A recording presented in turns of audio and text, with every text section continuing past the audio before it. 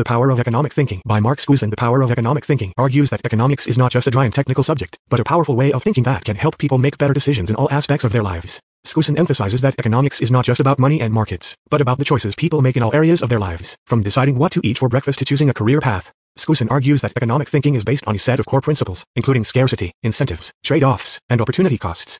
These principles can be applied to almost any decision-making situation. Skousen emphasizes that economic thinking is not about being greedy or selfish, but about understanding the trade-offs and consequences of different choices. He argues that free markets and capitalism are the best systems for creating prosperity and improving people's lives. The book includes many real-world examples of economic principles in action, from the success of companies like Apple and Amazon to the failures of government programs like the war on poverty.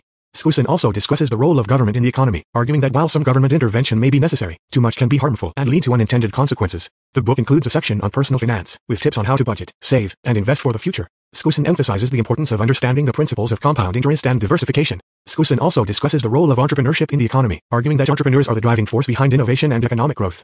He encourages readers to think like entrepreneurs and take risks in pursuit of their goals. The book includes a section on international trade, with an explanation of the benefits of free trade and the drawbacks of protectionism. Skousen argues that free trade can benefit all countries involved and lead to increased prosperity. Finally, Skousen emphasizes the importance of economic literacy, arguing that everyone should have a basic understanding of economic principles and how they apply to everyday life. He encourages readers to continue learning about economics and to use economic thinking to make better decisions in all areas of their lives. Like and subscribe for more content.